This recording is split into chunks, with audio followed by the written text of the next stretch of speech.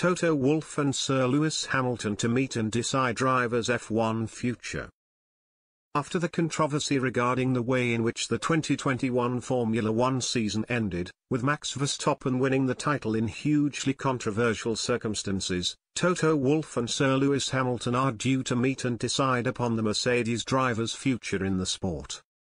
Having signed a multiple-year contract extension in 2021, Hamilton has been left considering his future in the sport after the pain in which the Abu Dhabi Grand Prix left him in.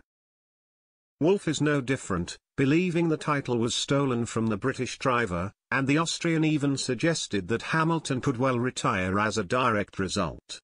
No matter what obstacle Lewis has to overcome, he has known his whole life that he has to speak out on the track, Wolff declared in an interview with Kronenzeitung. Mind you, it is incredibly difficult for him until he finds a way between reason and error. He just needs time. At the latest we will meet again in February. I hope that we will see Lewis again in F1, as he is the most important part of our sport. It would be a bad indictment for the whole sport if the best driver decided to leave because of a scandalous decision. He will never forget what happened in Abu Dhabi. Lewis was unbeatable that day until the stewards lost it and decided to commit several infractions.